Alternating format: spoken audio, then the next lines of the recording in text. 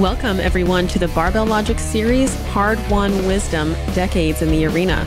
I'm your host, Nikki Sims, and we are joined by guest host, Gillian Ward.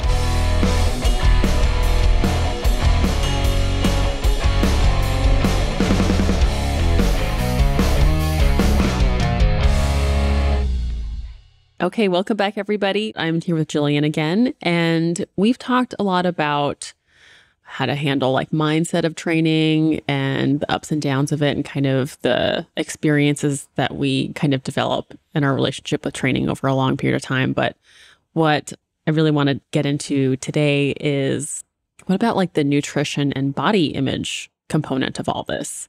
Because that tends to be something that becomes really important to us at certain times. And you have to eat if you have any goals, and you have to eat in a certain way if you have any physical output related goals. So I have like a bajillion questions for you about nutrition, and I think we'll save that for another series, but kind of like I'm curious about some of the long-term things that you've noticed. But let's do an icebreaker and let's share each of our pre-workout meals. Okay. What's yours? So those of you that know me know that I work out at a ridiculously early time of day, which is, oh my God, so early. I'm probably finished long before most anybody wakes up. I'm generally in the gym before 5 a.m. Wow. Okay. So yeah. My pre-workout meal is a cup of coffee. Okay. And there's no food for me at that time of day. Now, if I train later, that changes a little bit. How so? But before we got on, we talked about, we had a little funny exchange about I had done something differently this past week. So for me, it's a cup of coffee, a fairly large cup. Actually, sometimes it's my Barbell Logic mug from last Christmas. Yeah. And I do 2 tablespoons of half and half. Okay. Well, last week I got fancy and the holidays were approaching and I started slipping a little bit with my choices and I decided to buy 2 flavored creamers. I bought pumpkin spice and everybody's favorite peppermint mocha. So last week, one morning before lifting, I decided I was going to have a nice creamy holiday flavored coffee in the morning. A long story short, it gave me the worst indigestion ever. Oh no. You know, the funnest thing to do when you have indigestion is a deep squat. Yep. And even better is like putting a belt on. Nope. So lesson learned on that. It's just like, it's whatever you're used to. Yeah. Like in terms of changing something up. So for me, I don't feel like I need to eat. I like to be awake for 45 minutes to an hour before I start lifting. Oh, okay. That's cool. So I don't roll right into it. Yeah. But let's say, you know, I used to lift at a time. I used to coach very early in the morning when I owned the gym, and I would lift at like 9:30 in the morning, but still have been up for maybe 3:30 or 3:45. Wow. So I would have had a meal. I can't say I was always consistent with it, but for me, I want to have enough food. It's pretty balanced. I've got some carbs, some protein, some fat in there, and I want to have enough food, but I don't want to be so full and uncomfortable that it's uncomfortable to put a belt on. That's the worst thing, is when you have just too much in your stomach, too much liquid, too much food, like just like an air bloat. It's just, it becomes distracting. And I don't have a perfect meal. I know there are some things that have changed as I get older. Like my body doesn't handle all foods. Like something like a banana might repeat on me and may not be a good choice. Oh, interesting. Like I tend to do like this combination usually of like oats and eggs mixed together with like some fruit in it. Yeah. And I'll do that as a pre-workout meal. I like that. That sounds pretty good. I will usually have, and I work out at different times now, like evening workouts Mondays and Wednesdays, and then like later workouts on Saturdays, but it's usually oatmeal with raisins and cinnamon. And like prior to that, I'd like to have had like a real meal like a couple hours before that has like protein in it, but easy to digest. And then like my 6 a.m. workout for jiu-jitsu is like half a banana with almond butter, couple scoops of pre-workout. Boom. Which I'm always like really afraid of. Like, I probably shouldn't have it before jiu-jitsu because I'm like, well, what's this going to do to my body? Am I going to explode? But I really want to wake up. I think we become so superstitious too. And there are things that work for us, or like one day you'll have a bad experience with a food and you won't try that again. Yeah. I know for me, I had this meat superstition. So like my pre-powerlifting meat, what would be my foods and what I would eat at a powerlifting meet. And I had a very unhealthy obsession with something called an Uncrustable. Oh, yeah. I know what you're talking about. Those are for like toddlers. Yes. So they're peanut butter and jelly filled pockets. And we're not talking like organic peanut butter or, I mean, they are a frozen pastry shell, probably has a shelf life of 3 years, Yep. filled with peanut butter and jelly. So I'm a huge peanut butter and jelly fan. But one of the reasons I chose it, this is before COVID, everything else, but I knew that I was going to be handling it with very dirty hands during a meet and touching a million things, yeah. touching barbells, everything else. And I was able to get it in my mouth and handle it without touching the food. And the other thing I knew is that it was so well preserved that I had absolutely zero risk of like foodborne illness or like it coming to a bad temperature and spoiling. Yeah, like you have a chicken sandwich in your lunchbox for 4 hours. Yeah. Like, this is the perfect time to eat this. So I chose a super processed food that became just part of like, I mean, tradition for me. And then it was like, oh, this is what I need. I hit my biggest squat with an Uncrustable. This is what I'm going to do. I am not recommending that's what people do. Not sponsored by Uncrustables. No. They have chocolate filled ones now, though. What? That sounds delicious. So, Gillian, you've worked with hundreds and hundreds of people on their nutrition, right? Yes. And from what kind of sports and what kind of aesthetic goals? Ranging. So, I mean, it could be aesthetic goals like wanting to lose weight and understanding where lifting has a place in weight loss and the importance of it, all the way to an extreme end of a pro bodybuilder getting ready for stage. But most of the people that are just, you know, regular people that want to look better, they want to feel better, but this is not going to be their life. Okay. So there's a degree of where they're willing to take it with their nutrition. There's an amount of time they're willing to commit to their training. So I would say most of the people that I worked with fall into that norm. Are there any trends or behavioral patterns that you see quite often? So some trends or behavioral patterns, maybe let's say in people that you work with for like a year or 2 years, like do things kind of creep up that you're just like, that you see from client to client to client when you work with them for a long amount of time? Because I imagine there are certain things that come up when it's just like the first 3 months. But what about on the longer end? So related to nutrition and performance, nutrition and body image? Yeah. Ooh, I would love to hear both. Okay. Yeah. So it really depends on someone's rationale for starting. So when somebody comes in, you know, the prescription is going to be similar. I'm going to get people under a barbell, whether they came in because they want to get stronger and they understand, or they want to feel better, or they want to not hurt, or whether at the end of the day, they want to look better and don't understand all of those things. But the approach and how you talk about it with somebody, like for me, is going to be different based on those things and what the outcome is. Like, do similar problems creep up after 6 months? Do people ever be like, I'm just so done with like tracking, or I'm so done with having any restrictions, or? Yes.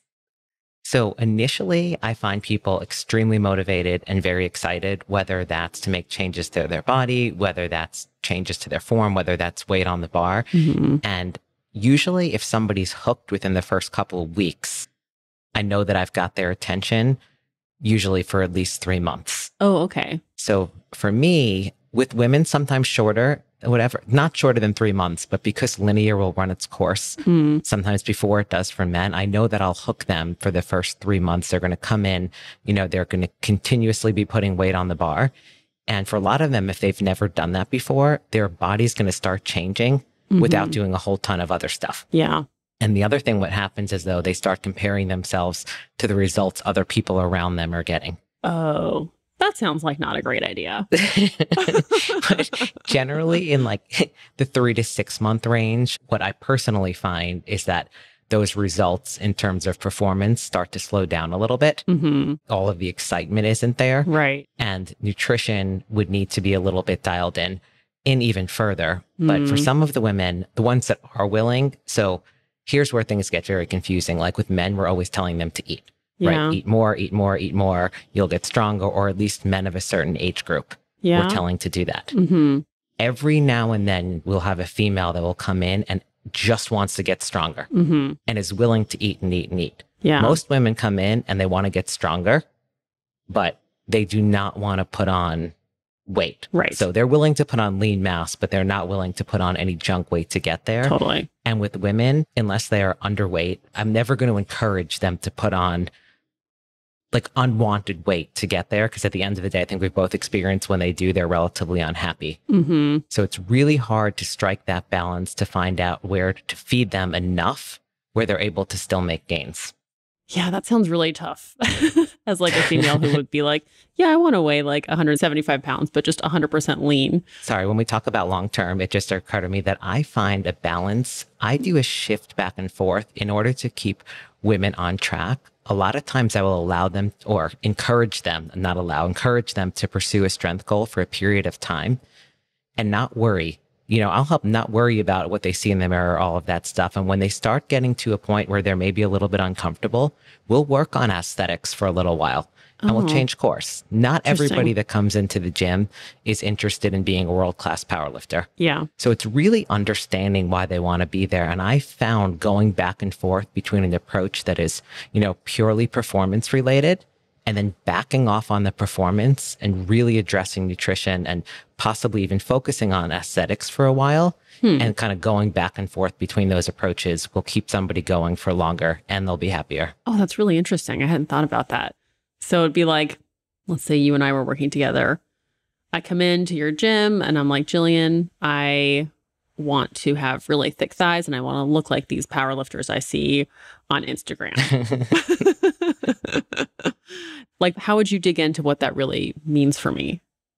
So I will sit with somebody in the beginning and it's all about managing expectations because what they tell me and what I hear and what I think they mean may not be aligned. So when somebody comes to me, that first discussion I have with them, usually what I'll do is I will get them under a bar first. Usually when somebody feels like the positive blood flow of exercise and all that other stuff, they're willing to kind of open up a little bit more. Really? Exercise brings out some great stuff in people. Oh, how neat. And after that, I will sit them down in the office and I'm going to tell them, like, tell me the truth. Like, what is it that you want? And I will help them. I want to know that I have a full understanding of what it is that they want. And sometimes people don't want to say what they want. They're either embarrassed to say what they want. It's a little bit of reading between the lines. Yeah. But I will again have follow-ups with that, like 3 months later, 6 months later. So you be a client, come in and tell me what it is you want. And I'll tell you what I'll tell you. Coach Gillian, I want meaty thighs. I want a big butt, but I don't want to get fat. What do I do? So I honestly would probably ask you what you think of those parts of your body now. Like, are your thighs too small? How do you feel about your butt? And I would probably ask you to show me what you I'd be like, pull out your phone, Niki, and show me what you think is ideal. And I'll have you show me an image of what that is. And I would be very honest with you. I might tell you that, like, with your body type, you are not going to look like this. Yes, we could put some mass on your thighs. We could grow your butt within reason and stuff. And, have a little bit of a discussion. And sometimes I have discussions that are so elementary to us, like how, you can't turn muscle into fat. You can't turn fat into muscle. But really having somebody understand their own body and then suggesting that what we do is we take a picture on day one, we follow a program, and then we take a picture, 4 weeks later, 8 weeks later, so that they're becoming a better version of themselves. So the very first thing we'll do is kind of dismiss the things that we see either on social media or what they're trying to attain, because I will never be able to get, if you come in and show me a picture of Kim Kardashian's butt, and I was like, I want to squat. This is what or anybody. Right. You're like, well, here's the number for a plastic surgeon. Right. I like that. You've taken it from something external that's somebody else's and brought it back to like what that person, that client actually has to work with and what's theirs, not what's someone else's. A lot of times people will fixate on if they get those things, they will be happy. Yeah. So I will often send home like a homework assignment, even if it's asking questions like, what makes you happy? Like maybe it's just going to be happy to go to their college reunion and look great and have somebody tell them that they look great. And there's nothing wrong with an aesthetic goal. But I think that there's this, if I look like this, then all of these things are going to come from it. So, for me, the whole focus is on education and being realistic with what somebody could expect. How would your conversation change if my answer was, I'm worried that I'm pre-diabetic, or my doctor thinks that I'm pre-diabetic? Like, what should I do? I don't want to be operating outside of my scope on that. But if you come in and said you're worried, that would be your answer, right?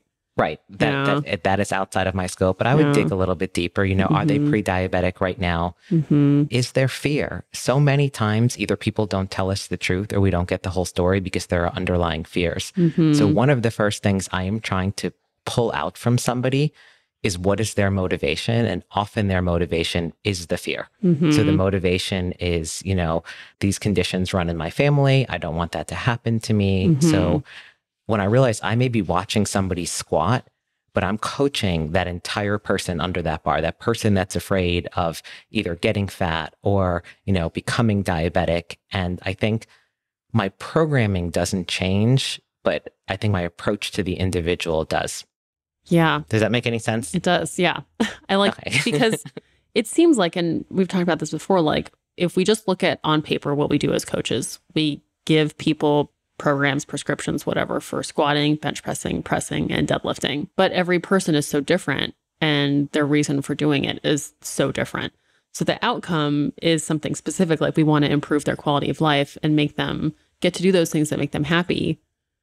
But that outcome is so individual. Yep. But it's interesting how on paper it looks like it's the same, but it really isn't.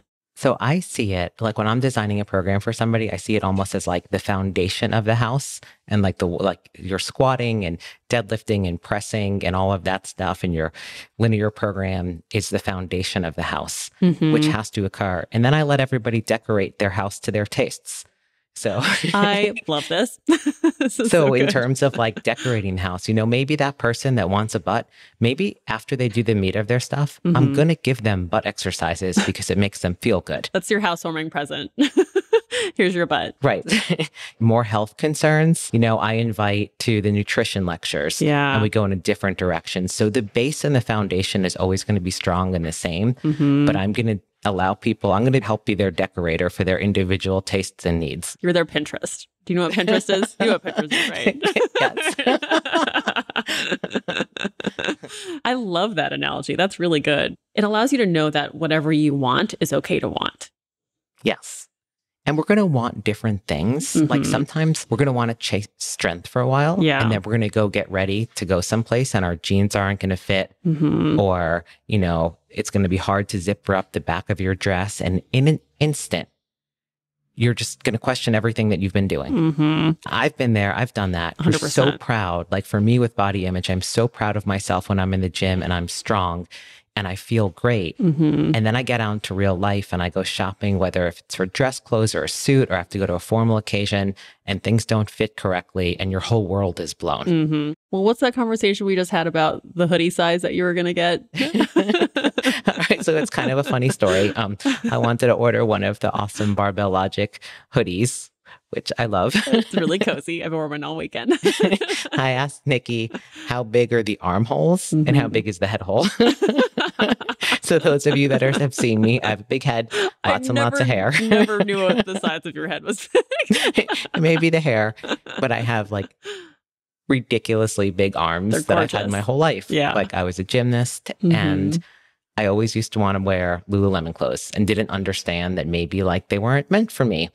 So I had this trick. I used to buy 2-liter bottles of soda and I would stuff the full 2-liter bottles in the armholes of the sweatshirts and I would leave them overnight to stretch the armholes. Happy to say that I ordered a Barbell Logic medium sweatshirt and it fits great. Perfect. And my arms fit. That's such a real thing though. Like that's happened to me too, where I'll like want to share clothes with like my sister or my friend. It's like my lats and arms are too big that it's just like people don't understand. Like my sister-in-law wanted to buy me a dress and I was like, well, I can't actually wear any of those because my lats are too big and I won't be able to zip up anything. And it makes me feel like I used to feel, I think, pretty uncomfortable about it. But it's like there are things that you have to learn about the longer you do this, about how to make sure that you know how to make stuff work for how your body is, because your body is how you want it to be. So there are fashions that you can't wear. The first one is understanding that that's going to be the case. Be willing, for me at least, to buy a size up and then be like, if it's a good piece of clothing, I'm going to go and get it altered and tailored. Ooh, yeah. Like rather than to dismiss something completely. And if I ever retire from this profession and decide to do something else, I will probably design clothing for very muscular, athletic women. Oh, I love that idea. That would be great. Like, I want everything open back, just for the record, because we all have fantastic backs. I think we have a great selection of workout clothes, but we don't have, I mean, there have been lots of times in my life where I've needed professional attire, Yeah. you know, whether that's a suit, you know, just any kind of professional attire or a gown, and I don't have choices. So what do you do when a client comes to you and they've just had that moment of just like, oh, well, I have this interview or I have this wedding I have to go to, and I just realized that I've been in my workout clothes and I love everything about myself, but now I don't fit in the real world, and they freak out and they want to change everything. So I will help with my little clothing tricks and explain that this is, and I'll talk to them, you know, about the personal experience for me, whether it's to tell the story about stretching the armholes or having to buy a dress 4 or 5 sizes too large and then have the middle taken in and stuff, and talk about like how designers design things for like either for a model or for the average. Right. And you're not average, you're extraordinary. So you're not going to fit into this box. And have them kind of have fun with it. Yeah. But I think that's something when we talk about body image and lifting, that's very common. I think for the most part, we embrace the results from it, but there are definitely going to be moments whether somebody says something to you, like a negative comment in an instant could take you down. Right. Yeah. Something that you didn't realize you were insecure about. And you're like, oh, that's something that people see? Gosh. Okay. Yeah. I love the concept of strength training is kind of similar to your foundation. Like with strength training, we take what you already have and what you love, and we just give you more of it instead of trying to take away from you. I feel like if we're too obsessed with what other people look like, we end up wanting to have less of ourselves. And I like what we do because we end up with more of ourselves. Not necessarily more mass, but it's just like we see more of ourselves for what we are, and we kind of get to embellish that. And that's the fun of what we do. Another thing is being part for women like that, having a community where there's other women that are like you. Yeah. Big You know, time. it's very difficult when it's something you go and do on your own. And then, you know, your friends, your coworkers don't do that at all. And you're the one that's different. So I think it's amazing to have a community, whether online or real life, that there are women that could share the same experiences. Like we could both talk about not being able to zip a dress. Yeah. Or like, you know, finding a pair of jeans. Yeah. And it's like, I know men go through this too because they get thick legs and, you know, waist sizes change and your erectors get meatier. So shirts and pants fit differently. But it's like you shop and you end up looking not sexy or attractive in clothes because they just weren't made for your body. So it just kind of feels crappy until you figure out how to dress for your body. And like you said, talk to other people who know how to do it. Completely agree. I'm curious, like, it seems like in the beginning, when someone starts lifting and strength training, they're ready to make a whole bunch of changes. But being in this field and having this hobby or competitive drive for years and years and years, like, what does a successful relationship look like, in your opinion, with your body image? I agree with what you just said. And I think the newness wears off. Body image is, I want to say it exists on a continuum. Like you could have ups and downs about it. Like, I don't know how you feel about it, but I could have a day where I feel great about the way I look and the next day not feel great about how I look. I think first, if somebody's going to lift, they have to identify or do anything in fitness, their reasons for doing it, and have some reasons that are not entirely connected to what they look like. I know for me, my thought is that my form, like my physique, my form follows function. So the more I explore what I can do and the greater function I have will lead to a greater form. And that's for me how I look at it. That's cool. Okay. But I think sometimes even the further along you get, the harder you are on yourself.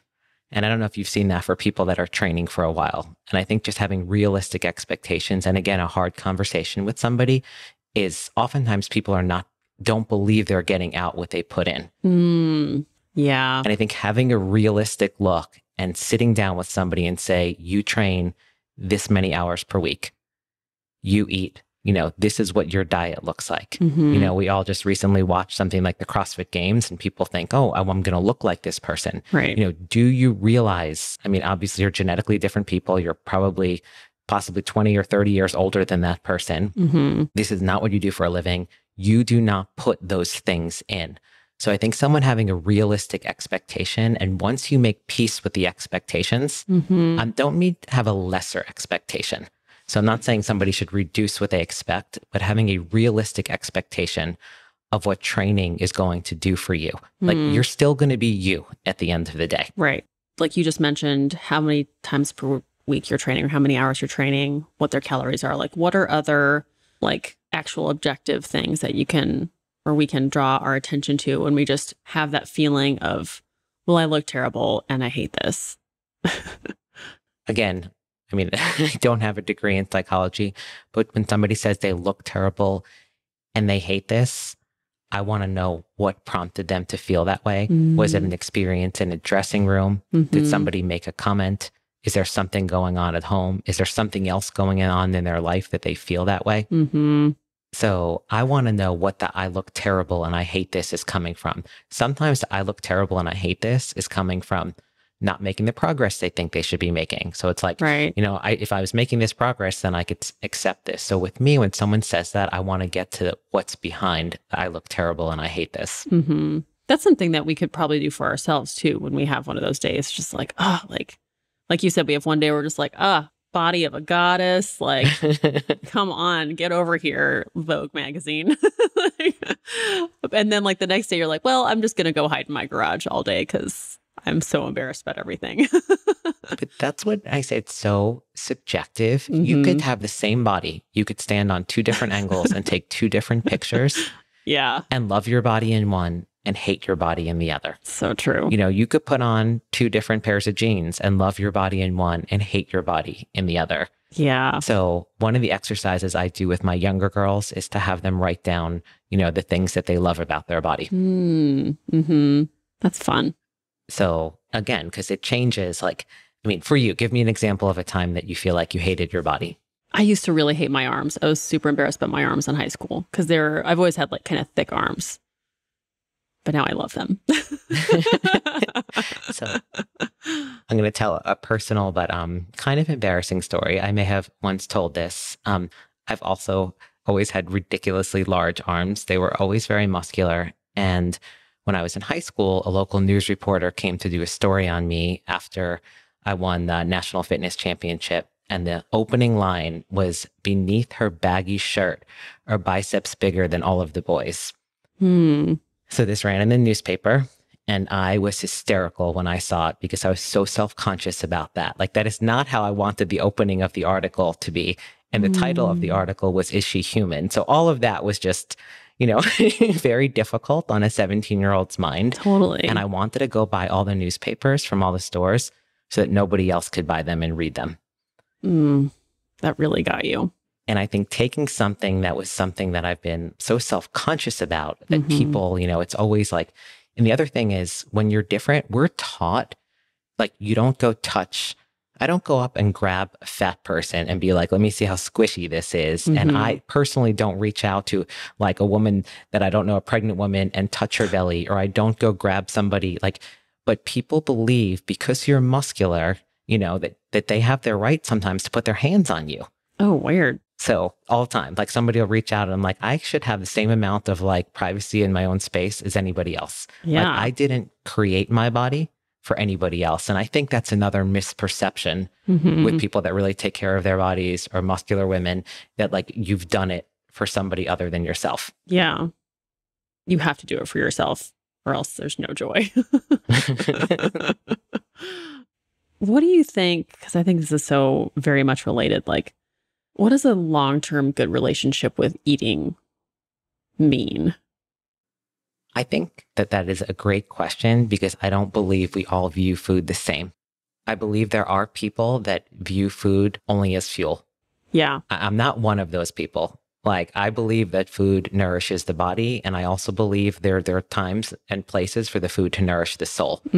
So, I mean, there's going to be a lot of people in the nutrition community that's like really want like food to be about specifically fuel and nourishment. But I think those are hard things to separate. And I think long-term, I mean, ideally long-term, it's about finding balance. One of the things like I like to look at for somebody long-term is that they have a relatively stable body weight. Like one of the Oh, things cool. that we see as something that, and something even I struggled with, as years as a bodybuilder, like having, like, I want to have one me. So I want to be the same Jillian in January as I am in August. Yeah. And I think finding a sustainable nutrition plan that's the same rather than gaining and losing weight in a cyclical pattern is bad for anybody. So that's something when I think of a long-term relationship, I think of somebody as having relatively a stable body, not ups and downs and chronic dieting. And the other thing is to find nutrition that doesn't feel like, I know people that live on a diet. 100% of the time they live deprived. The goal when I work with people is getting to people a point where they enjoy their nutrition, they're making the right choices, but they don't feel deprived. I think that's one thing that I've learned is by not feeling deprived, I feel like I can eat really well when I want to be eating really well. But then sometimes I'll want to be like, you know what? I'm not going to eat well and I'm going to have a burger and I'm going to have a couple glasses of wine. In the past, I think if I was going to have that meal, I was like committing myself to being like, well, now I'm a slob and I don't know how to stick to my diet. And just by wanting to have that one little meal or whatever, I just felt like I was becoming a different person. Whereas now, like, it's just like, well, that just means that I'm having a burger and a couple of glasses of wine. It's literally all that it means. Exactly. It's learning how to have those meals, not to have guilt surrounded by those, not to punish yourself. Yeah. And how to pick right back up where you left off, not to feel all of those negative thoughts and to come off and be like, well, my diet's out the window, or I've ruined this, or to think that you lack willpower. It's not always or necessarily a lack of willpower. Sometimes, you're making a choice to eat those things and to see it as just a continuation. It's not on a diet, off a diet, on a plan, off a plan. And it's one of the ways I like to look at it is every time you eat, you have an opportunity to make a choice. You're going to make the best choice you can. And then guess what? 3 hours later, you get another opportunity to make a choice. So I see each meal as a choice to make my best choice. And sometimes I'm going to make poor choices. But overall, if all of the good choices win, I'm doing well. Yeah, I like that. But you're not dooming yourself to be like, you're not putting yourself on a pedestal, nor are you putting yourself in the gutter. It's just the one Jillian making choices. Which is very difficult. It has been incredibly difficult to get there, especially coming from somebody I grew up as a gymnast where body image is huge. Yeah, you've done bodybuilding and gymnastics. Correct. Wow. Yep. And there's a lot of pressure to be small. There's a lot of pressure to be lean. And for me, I believe that I may have continued even longer in bodybuilding, but recognized that it was unhealthy for me. So eating that way and being so restricted to me led to the complete opposite. Like with a deprivation for that long, I'm going to go to the other extreme, which created somewhat of disordered eating. And I recognized I do like this sport and I think I possibly had further to go in it, but this is not healthy for me. So if you had, make you do a list. If you had maybe a top 3 pieces of advice to give someone who knows they love lifting, maybe they're new, maybe they've been experienced, what are a couple of things you would tell them just to make sure they keep making choices that make them come back to themselves and kind of enjoy themselves and their body for the long term of lifting and eating? It's kind of a big ask. That is quite a big ask. I'm going to go back to one that's been super important and helpful to me, which is to keep a journal. Oh, yeah. Because sometimes when we do get down about these things, like I said before, they're coming from other places. I find that journal helpful. And whether that journal is even a lifting log, sometimes it's just amazing to go back and look like, last week I PR'd my squat. And also to align there, it's okay to have aesthetic goals. But what I do is I like to align each of those aesthetic goals even with something in the physical realm. So let's say an aesthetic goal is I want my butt, to be rounder. So I may say, okay, on the line right next to that, tell me what you want your squat to be. So I want measurable things because, we're often looking at things differently. So journaling, measurable things in terms of outcomes and goals, and getting rid of the noise, like surrounding yourself, focusing, taking more time to focus on yourself and less time. I find I feel the worst about myself when I look at other people and when I become too distracted with that, whether it's social media, and looking at things that are just a waste of time. Like that could be spent, doing things positive for ourselves and not looking at bodies that we can never have. Yeah. Those are amazing. I don't know if I said 3. I'm all over no, the those place. are perfect. Yeah. Yeah. You said journaling, finding something objective that can go align with something subjective, and then making sure you're not in spaces or doing things that make you focus on other people that you would want to compare yourself to. I want to come back full circle this. We talked about women and, maybe body image and putting on weight with lifting. I also want to address women, men that don't feel like they're doing all of the lifting and they're not as big or as muscular as they feel like they should be. Mm-hmm. So, I mean, how many men or people even get into lifting weights because they want to look bigger and stronger and stuff? Like, I want to be huge. And again, for me, that comes back to the psychology of it is if you had 20 more pounds on you, would you be treated differently? Would this happen? And understanding why is that goal what's important? Is it really 20 pounds or is that something else? Is it you don't feel like, you're respected in a certain way? Maybe you did get into a fight and get beat up, but I want to understand where that's coming from. And is it coming from, wanting to put 20 more pounds on or be huge? Or is it a physical strength thing? So the same thing I talked about with women and sitting them down and talking about that is going to apply to anybody. When they express a physical ideal, I want to know why it is that they've chosen that physical ideal. I like that idea a lot because it seems like having that conversation would take what you would think is the goal, and then it actually turns into being something else entirely that you actually have more control over. I have also found that when I have people that feel the most unhappy with my women over the years with how they look, finding a goal for them, whether it be a powerlifting meet, whether it's a Spartan race, anything, and getting out there and training for something and going out there as a team, they forget about that they were complaining that they didn't like what they looked like. Was that a coherent sentence? I think it was. Audience, what do you think? Was that a coherent sentence? By getting them to do something and train for an event or even with the team, they forget about that idea that they don't like what they look like, right? That's what you said? Yes. Yeah. Until you tell them they have to put on a singlet. Yeah. And by the way, for this, you have to wear a singlet. Oh, and then you have to put on a belt, which is going to just smush everything around. Oh, and you're going to be in front of a bunch of people. But good news, everybody's there wearing the same thing. That's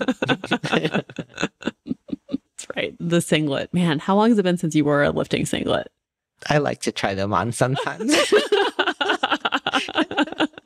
So I want to say I maybe did a little costume demo with my lifting and wrestling singlets and stuff. That's so awesome. I don't know, 6 months ago. Oh, nice. But a legitimate lifting singlet, it's been 4 years. Yeah. Yeah, I think mine is a year and a half now. Yeah. It's tough to feel confident when you're wearing that. So you really just have to just dissociate. And be like, yes, I am wearing this ridiculous outfit, but I'm also about to go squat whatever pounds. That's awesome. Well, cool. I think that is really helpful for everybody who's just getting into this or people who've been in it for a long time. It's like constant reminders of how to kind of zoom out, keep doubling down on the whys, figuring out why we're doing this, and just kind of remember that it's like we all have our own journeys that can change, and that's okay, which is cool. So I have one more thought to add on that. Oh, yeah. A lot of the time, the population that I worked with were at the old gym and before women in their 30s, 40s, 50s, and they would say these things. And I would say, if your daughter had asked you the same question, what would you tell them? Ooh. Like, turn it around. You're not going to make it about body image. Like if their teenage daughter wanted to start weightlifting and the reasoning, I think encouraging them to see it through a different set of eyes and the example that they would want to be. Mm-hmm. Yeah, spin it on its head. So it's like, well, what would someone who really cares about you and who's nice to you, someone who you care for, who you want to be nice to and actually help foster a good learning and growing environment, what would you say to them versus us who can be really very hard on ourselves? Yep. And one of the other things in my gym is we never talked we would talk about how strong. We'd say, you're so strong, or that was such a great lift, or the form was so great. We would never say, oh, you look thinner. Like, and we kept all of the comments about performance and not about somebody's bodies. Yeah. Or even if it's a positive comment, it could instantly make somebody feel incredibly either insecure or embarrassed. I mean, maybe, oh, you look so much thinner, and that's not what the person is going for. So, you know, it was somewhat a little bit in the etiquette and learning about being in the environment was to talk about encouraging people in a positive way and not commenting physically about what they looked like. Ooh, that sounds like something we could all do for each other. I like that. Yeah. That makes me want to just do a whole episode on social media. Well, fantastic. So cool. Thank you, Gillian. And thanks everybody for listening. Thank you so much for having me. Yeah, it's a blast. We're going to get to do a lot more, which I'm very grateful for. Cool.